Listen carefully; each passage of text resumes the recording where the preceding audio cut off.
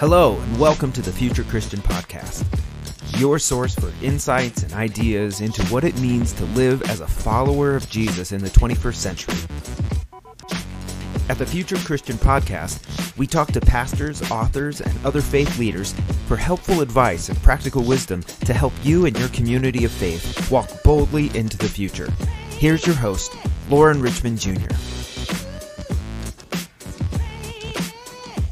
Hey, and thanks for listening into the Future Christian Podcast. My name is Lauren Richmond Jr., and I'm pleased to be joined by pastor and author, Reverend Carol Howard Merritt. So welcome. Thank you. It's great to be here. Great. Well, it's awesome to have you. You're a Presbyterian pastor right now, and you have an interesting past in a similar background to mine as a Baptist and a fundamental Bible college student. So I'm hoping we can talk a little bit more about that. And you have written quite a few books, and we're hopefully going to touch on the themes of one of those. So what else would you like our listeners to know about you? Let's see. Right now, I am moving in the middle of COVID. I heard somebody talk about it as COVID today. Anyway.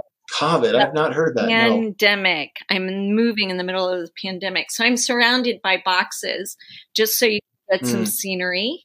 It's very exciting. Boxes and lots of wrapping paper and, a lot of chaos right now. So that's me at the moment. But if you want something more interesting, I have a husband who I also met on a mission trip to Hong Kong, China, and the Philippines, and a daughter. And I was like 15 and he was 17. And I have a daughter who is going to College of the Holy Cross. And wow. Yeah. So our lives are pretty much up in the air right now. Hoping to land soon somewhere. So if you have boxes all around you, it's like a perfect recording studio then, essentially, right? Right. That's what we can imagine. Yes. Oh, man, I can only imagine moving right now. I know. During this stuff. I feel sorry for the movers. They're going to have to wear masks and, it's hot. Yeah. Well, tell us a little bit about your story, how you grew up, and what faith looked like for you early on. Well, I was, as you said, Southern Baptist, kind of the mean sort of Baptist. And, we didn't believe in women ministers. We thought that was, an abomination. And, and women were pretty much, baby cookers. Like that's what we did. And so I have felt a call to ministry, and I pretty much knew that I could either marry a pastor or maybe I could be a good pastor's wife. Yeah, be a pastor's wife or an organist, but I sucked at playing the organist.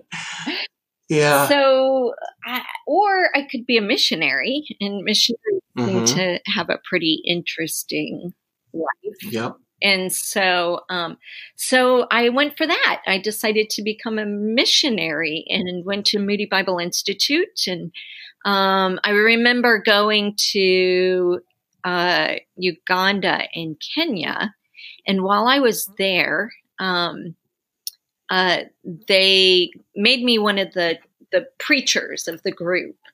And oh, wow. Yeah. And so I was preaching. I was with the Anglican Church, which is, they're kind of horrifyingly conservative now, but they were actually pretty liberating for me. I almost hate to say that, but because they've done terrible things with LGBTQ issues. But anyways, so I was there and became one of the main preachers of the group, and I would just kind of look around and see a sea of African faces.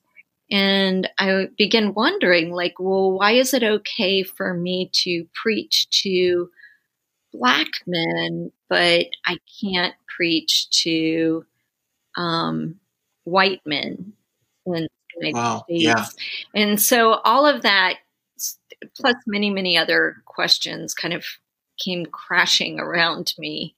And so after a long struggle and, I became Presbyterian and still had a long struggle after that. Mm-hmm. So that's my story. Was there a moment in time? I know you referenced that moment in Uganda. Was there another moment or a few moments in time that for you think back on as like a switch where you really kind of something changed in your faith or your understanding of God that kind of took you on your path that you are on now? Oh, yeah. I mean, there were so many moments, sitting there preaching in Uganda. I remember going to a church where there was a woman minister and how shocking that was and amazing that was. And being able to sort of see myself as that person. But yeah, so many moments of clarity and discernment as I begin to get out of evangelicalism and in the particular fundamentalism that I was a part of. And what would you say is something that's changed about your Christianity from the past? Well, I think before there was a sense of Christianity as a rule book. These were the things that you could do. These were the things that you could not do. And there was almost a sense of like, we were going to try to figure out how much we could get away with in a way. And so, you're always like struggling with questions, as a teenager. Well, can I go to second base or third base or, can I drink a beer? Mm-hmm. So it became very much about the rules and regulations and how much you could get away with without losing your salvation. And part of that is just being a teenager, the whole process. Yeah. But now I think Christianity is much more about living an abundant life. How do we become more fully human? How do we become the person that we are created to be in all of its amazingness and variety and that's it for me.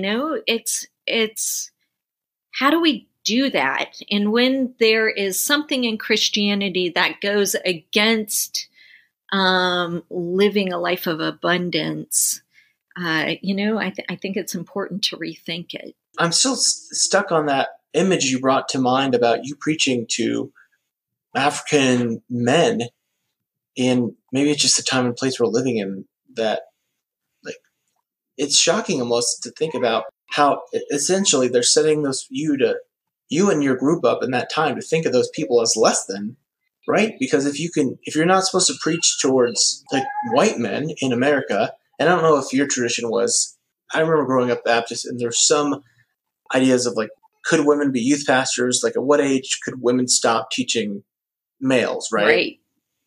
And it's almost like, I mean, correct me if I'm wrong here, but it seems almost this unaware racism of these people are less than. It's shocking to hear, but I guess shouldn't be. Yeah. Oh no. The whole missionary endeavor is chock full of shocking racism. Yeah, colonialism.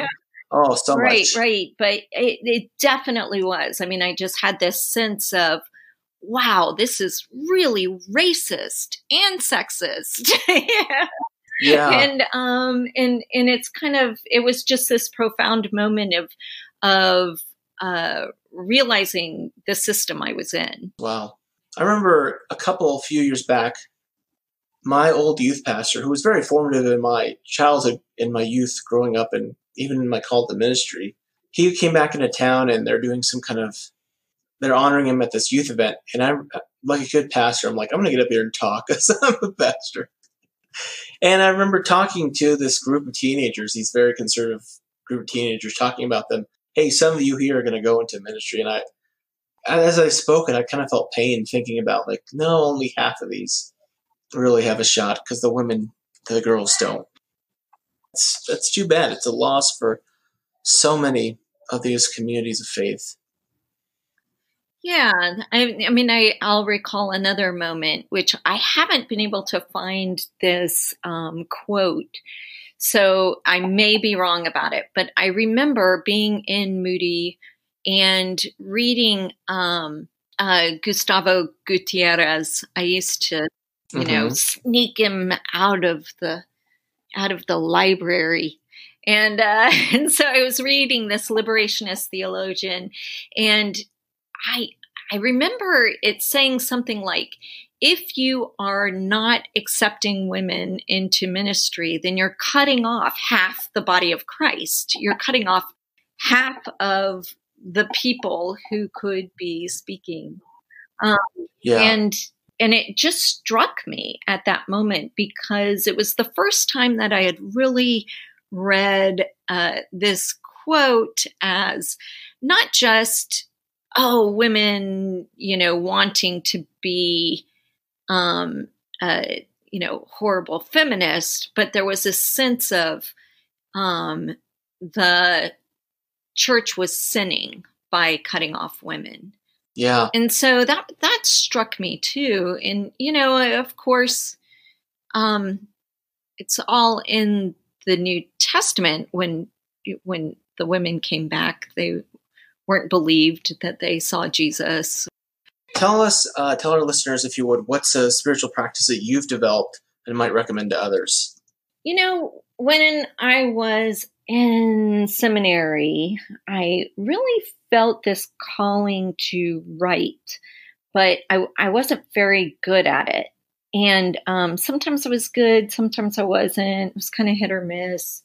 Sometimes I'd get in the flow. And someone recommended me to do the Artist's Way.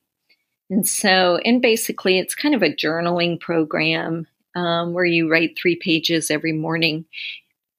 So I began to do it and got really into it, began to get into the rhythm of it and everything.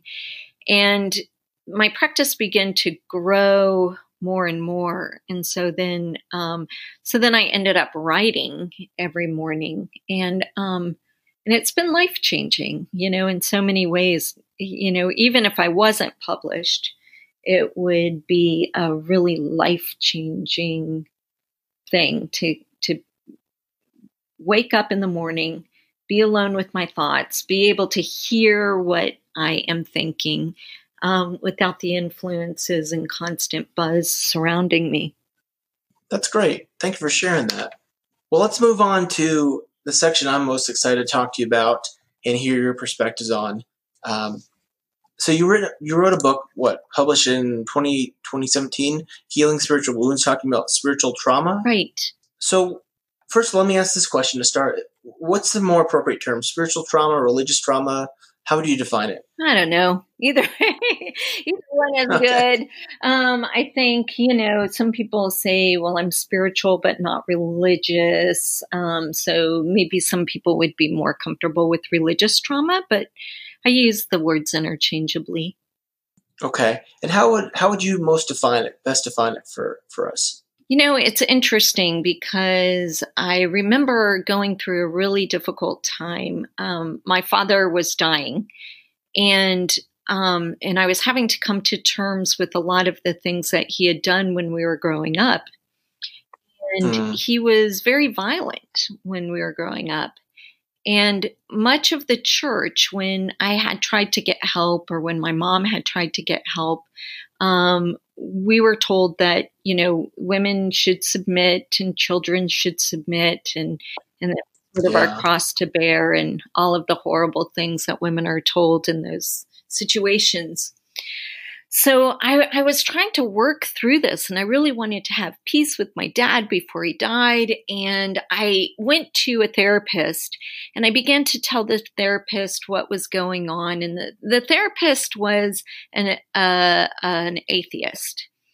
And we weren't getting very far. Like, we would get to this point where he could help and recommend me with certain things, but we weren't getting to, I felt like, the heart of the problem, which was, wrestling with the idea that God set up these rules, and my parents were, trying to live this Christian life. And these rules really hurt me. So I began to realize that, it wasn't a psychological thing. It wasn't being addressed within the framework of psychology. It wasn't like physical trauma, even though I had gone through, some physical abuse. It wasn't necessarily physical trauma, but there was something else that was happening. There was some other wound that was coming up for me. And so I began to understand it as spiritual trauma or religious trauma. And there wasn't really much written on it at the time. And, that's why I decided to write the book, is because sometimes you just have to write a book that you wish you had, And I began to kind of identify it as, I would list it out, things that I had experienced, things that my parishioners had experienced, things that my friends had experienced. And I noticed there were some patterns. And, it comes back to the core of like loving God, loving others, and loving yourself. And I began to realize that oftentimes spiritual trauma happens when your love for God has been skewed. So if you are taught that that God is an angry God, that God would, burn you in a lake of eternal fire if you didn't parrot the words of a prayer correctly. That's an angry God, right? Imagine a God who's, would put you into the ovens of the Holocaust, but you would never burn. You would just be tortured forever. That's a God that's like worse than Hitler. Yeah, it's hearing you say it just sounds insane. Yet there's so many people who believe that literal thing. Right. So this image of God is very skewed, and so it's harmful. And to imagine that we have like this evil Santa waiting for us to make mistakes so that they can, put us in a lake of fire is just awful. So that's the first thing is, when there's been damage to our image of God. Then the second thing, I think we're told to love others as we love ourselves. And many times, the reference point for that is that we have to love ourselves. But oftentimes we don't have that idea of loving ourselves in religions. Sometimes religions, they will uplift suffering or uplift martyrdom, or they will, make it so that you have, I'm a Presbyterian, so I'm going to go against my Calvinism, but, we're people that they're totally depraved, or, a wretch or a worm, or, a sinner in the hands of an angry God. And all of these things are incredibly damaging to a psyche. And you've got kids. Would you ever go to your little kid and say, "You're a horrible person. You're a wretch. You're a worm"? It's funny you bring that up. And I swear I remember being taught in church or growing up in Bible college that having kids would make you believe in the sin nature of humans. And for me, it's been the opposite. Yeah. I'm just like, how can you believe that these little ones are just bad? I don't know. Yeah. I remember that too.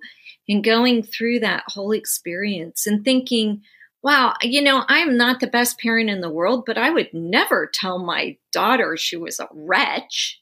Yeah. So Sometimes I might feel like it. But so why would this God, who is much more loving and caring, and why would God do that to us? It just doesn't make any sense. And then there's this idea of love for others. Right now we have a religious landscape in which, Christians are perfectly okay with little children being locked up in cages on our borders. Yeah. That's wrong. Like there's just something wrong there. And so I believe that the political and social justice aspects come into this as well when we begin to either open our eyes to the injustices that have happened to us or the injustices that have happened to others. So those are kind of the areas that I see this idea of our love for God, others, or self when they have been marred in some way, some harmful and tragic way. So that leads into another question I was going to ask you, Carol, early or later, about how much of this is bad theology or what we'd classify as bad theology versus bad leadership or structures. But so much of what I'm hearing is foundational, like just what I'd call bad theology.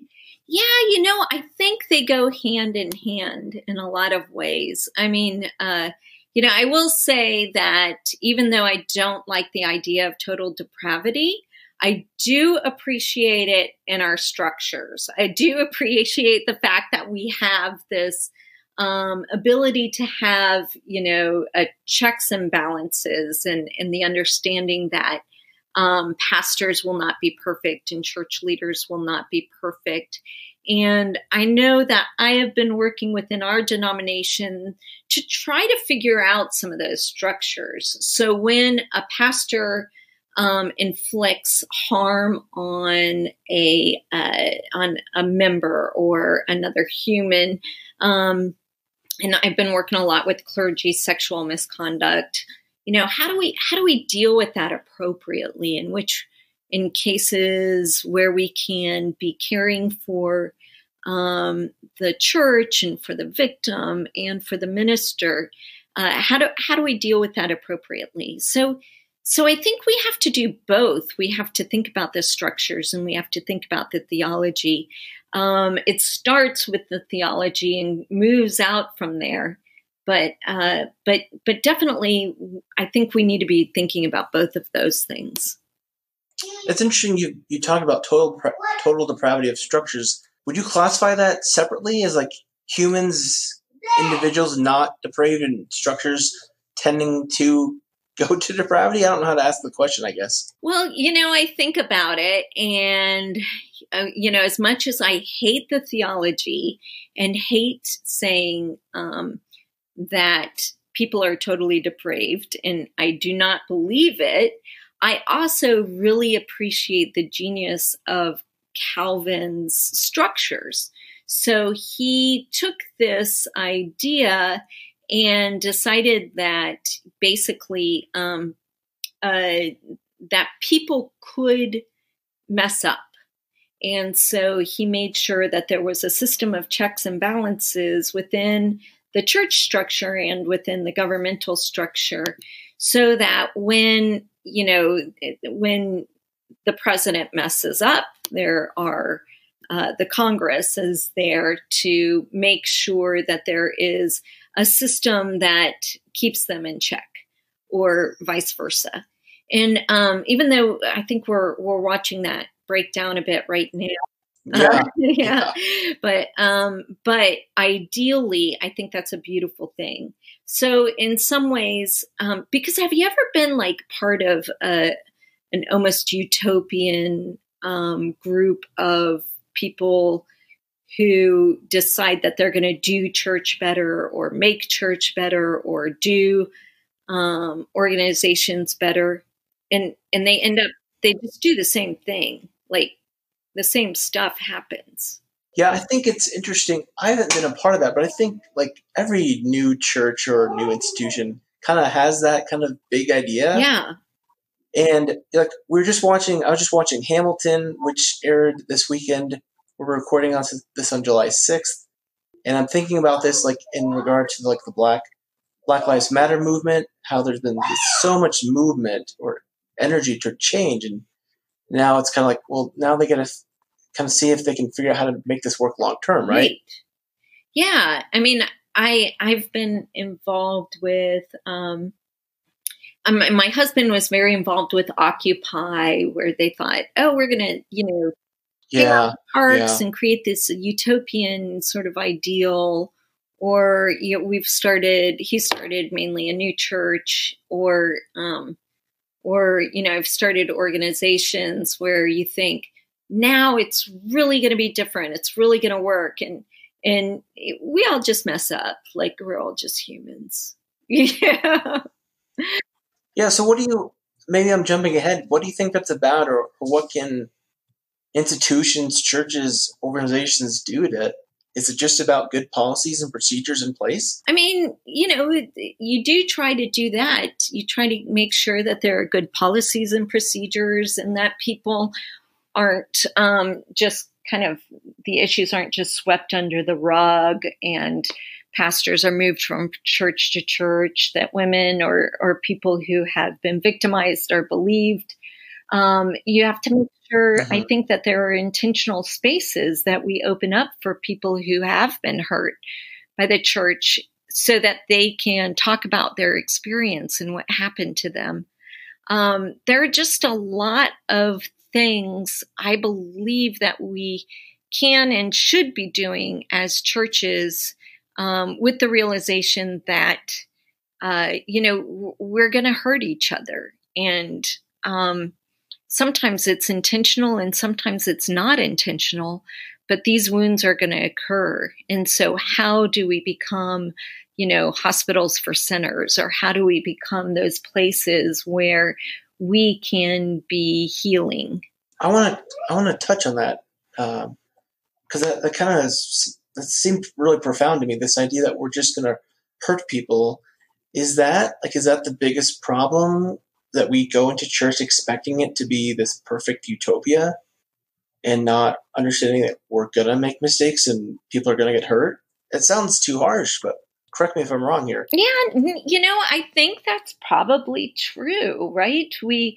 As pastors and as church leaders, nobody's going to church to have fights and to deal with horrible people. Sometimes they are, right? Yeah, right. But, so we do have this idea that we're going to come together and we're going to be a light and hope for our community, and that we are going to become better humans in the midst of it. And a lot of times we do that very thing. If you look around the country and think about all of the hospitals and homeless shelters and all of the things, educational institutions and things that churches and Christians have started. It's amazing what we have done. Unbelievable what we have done. Yeah. But we also hurt each other, and we are, we're people who tend to harm one another because we're working together at the same time holding up these incredible ideals.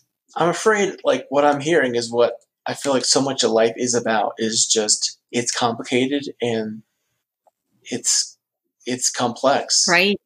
And obviously we want to do things that we want to be as proactive as we can to keep people safe and not hurt people. But yeah, it can be hard. Yeah, I know. Every once in a while I'm like, oh, it's a group of women and we're going to do this together. And because there's no men here, we're going to be, limitless or something. Yeah. Or, we have this ideal, but we're all human, and then we all just mess up. So I think if you have the structures in place, realizing that, we're gonna mess up, we're going to try to do as much as we can to prevent harm. But also when it happens, we're going to listen to people and open up our lives and our hearts and make that space for healing. Is that one of the most important things? I know you mentioned that earlier about opening space for the hurt. I was going to ask, like, what can churches do to heal wounds? And is that like the most basic fundamental thing that churches can do? I do think so, because oftentimes we have like this whole bevy of gaslighting. It's like theological gaslighting, Yeah. where we either, hear somebody's story and we quickly say, oh, well, all things work together for the good. It'll be fine. Yeah. Like, let's figure out why God made you go through this, or we might. That gets back to the problematic theology right there. Right. Or we might, hear somebody say something and we quickly jump to, well, they couldn't have done that. They're a great leader of the church. Yeah. Look how much this person has done in the life of this congregation. There's no way he would have done that. So you begin to, not believe victims, or, so there's all sorts of things that we use, or we use our structures to hide things, and we're afraid that we're going to get sued, or we're afraid that, we're going to lose our standing in the community.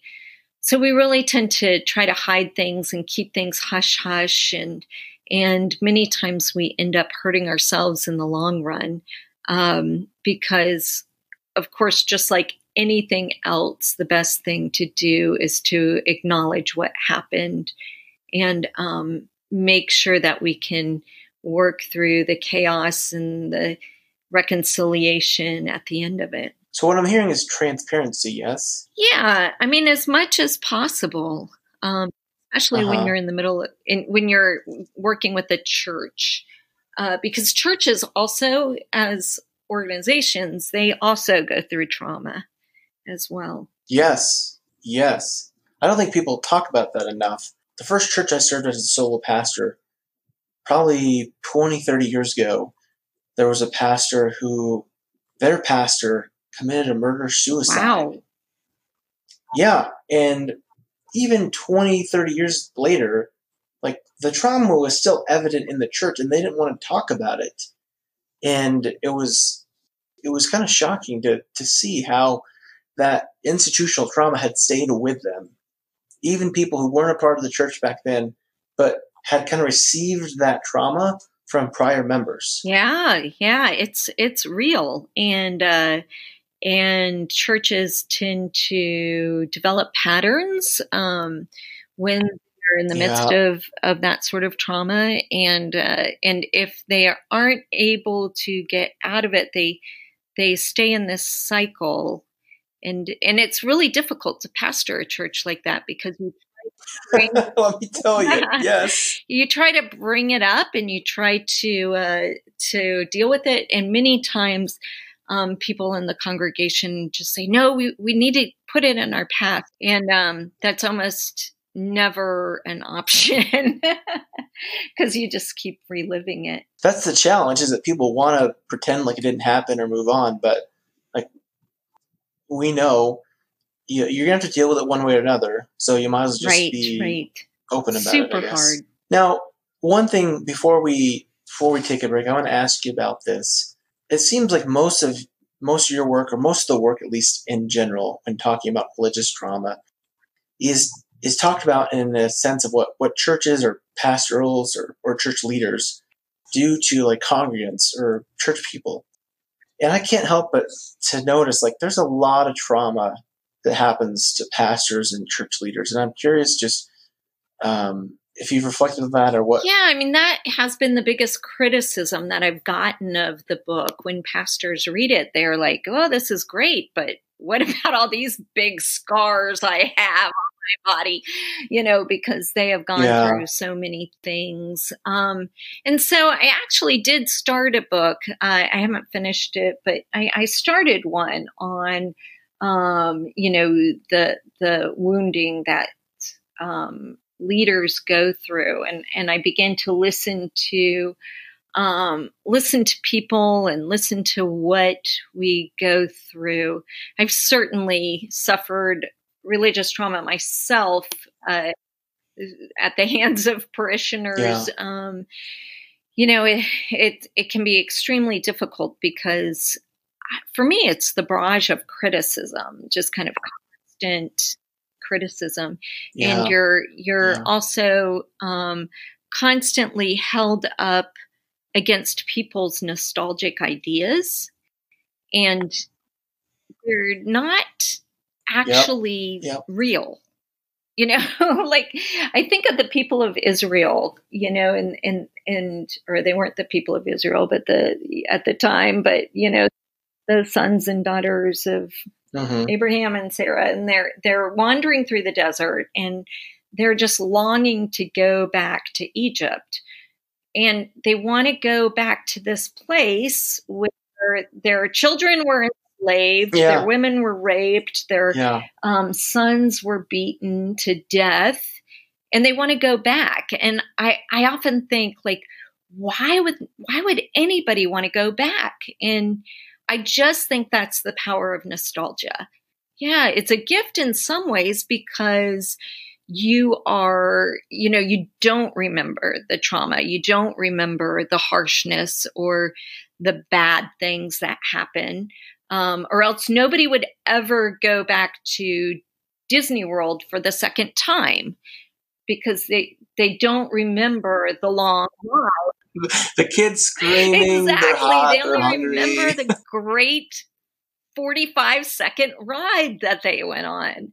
I still remember all my suffering from when my son was 6 months on a Disney cruise. So anyways, I just think that, this incredible gift that we have to be able to look back on memories as these rainbow, shiny things, actually work against us as ministers because we are often compared with those rainbow, shiny days, and we'll never be able to live up to those. Never. I've become a real fan and student of systems theory or family systems theory, which I imagine you're familiar with.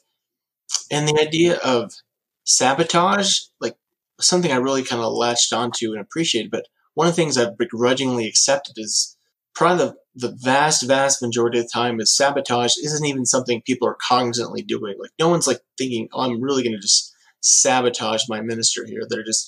It's something unwilling, almost unwitting that they're doing, and they don't even usually recognize it. So where did you read about it? Well, I've become a real big fan of Edwin Friedman. Edward. I always forget. Friedman. Generation. Yeah, Generation, and then a Failure of Nerve, something that I appreciate too. There's a lot of great authors even now still working on. Absolutely, and those lessons of like how family organizations function and how we communicate with each other in healthy ways and unhealthy ways have been extremely important in dealing with many of these traumatic situations. Well, I'll ask you then to keep working on that book for pastors because I know I'd read it and I'm sure many others would too. Well, let's take a break and we'll come back with our closing questions.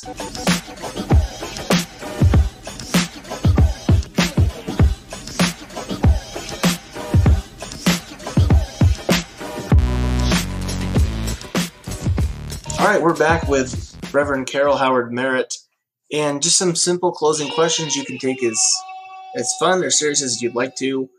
And the first question is, if you were Pope for a day, what's your action item? I'd make sure that women in the Catholic Church could be ordained.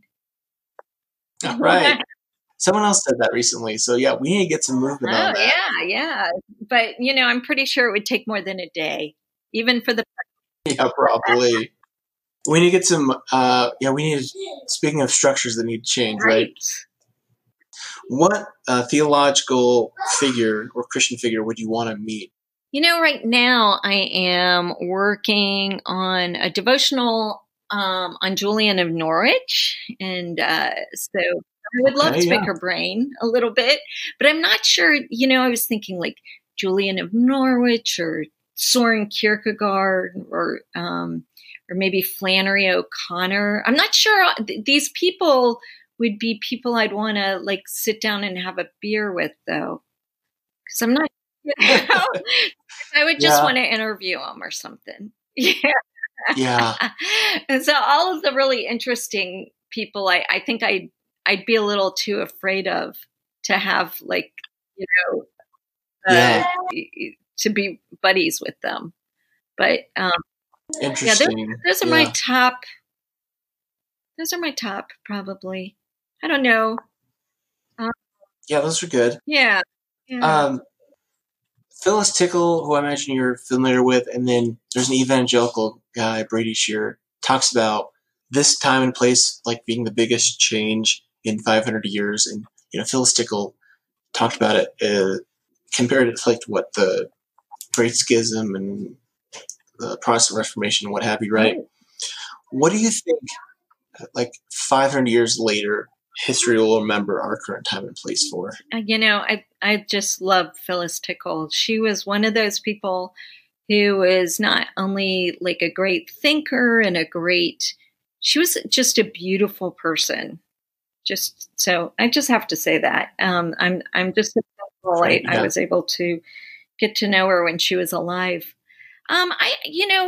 One thing though, I will say that I had an argument with Phyllis Tickle about an argument in the pages. I never would actually bring this up to her face because, like I said, she was the sweetest person ever. And so I would be way too chicken to bring it up to her face. But one thing that I did have an issue with is she, in her book, Great Emergence, when she talked about it, she would not even mention the fact that women had become ministers. And so there was like this sense that, because people were on the internet now and there was this giant shift and change in media that would bring about this change in Christianity, but she never mentioned in all of her timeline the fact that women became ministers. And to me, I think that was a huge. I mean, granted, it's only happened in a very small portion of Christianity, and even in those small places of Christianity, it's still, we still have major barriers. Yeah, that's a great observation, though, because I think even I'm seeing this in even some evangelical churches where it's happening slowly, but it's happening. So that's a great observation. There's also a shift, I think, in, our theology has been so focused on the European male, and now have the growing voice of the global South in theology. We have more and more people of color who are writing incredible theology. You have the womanist movement, the mujerista movement, so many liberation theologies that are coming into, are having voice these days, and the Academy is paying more attention to them, and they're becoming published more and more. Of course, we have a great way to go, but just the fact that that this is happening, it gives us an entirely different lens, an entirely different viewpoint with some of these major historical doctrines that we've been working with for so many years. Yeah, so kind of to that trend then, how do you see that shaping Christianity to the point where, like 500 years later, what do you think Christianity will look like? Well, hopefully we've done something about the planet, or else there won't be humans 500 years. So hopefully we have a very strong, robust sense of stewardship in the environment. And, my hope and prayer is that Christianity will be something that is more practiced than necessarily institutional. It seems that many of our denominations are being shaken to the core, and not necessarily in a bad way. We're losing a lot of our churches. We're losing a lot of our property. We're losing a lot of things, which certainly make me sad. But in a lot of ways, I think what is emerging is also very interesting, because we have this younger generation who is not going to church because it's somehow socially mandated. They're not going to church because their grandparents would be sad if they didn't. They're going to church because they believe something, and it's important to them. And they could be 1,000 other places, but they actually believe in what we're doing there. So I hope the seeds of that will really take root at this time. So I have a lot of hope for the future of Christianity. That's great. Well, where can folks find out more about you? Well, like I said, and I'll plug it again, hopefully I'll have a devotional coming out soon on Julian of Norwich. I have a blog. Does everybody have a blog that's inactive? I have an inactive blog. Yeah. So I've joined the countless ranks of inactive bloggers. But I have a blog on Christian Century. And I also have a Twitter account. That's probably where I'm most active. 140 characters. Or wait, no, it's changed. How many? 280, I think now, right? 280 characters at a time. Well, awesome. And of course, your website, that's where I found out more about you, carolhowardmerritt.org, right? That's it. Well, this has been great. Thank you so much for your time. And I'm really looking forward to, I'm going to keep a lookout for that book on pastoral trauma and experience, because I'm sure many pastors I know would like to read it. And I know I would. So thank you so much for your time, and I appreciate talking to you. And peace be with you. Thank you, and peace be with you as well. Thanks for joining us on the Future Christian Podcast. To learn more about Lauren or the podcast, visit future-christian.com. But hey, before you go, do us a favor, subscribe to the podcast and leave a review. It really helps us get the word out to more people. Thanks, and go in peace.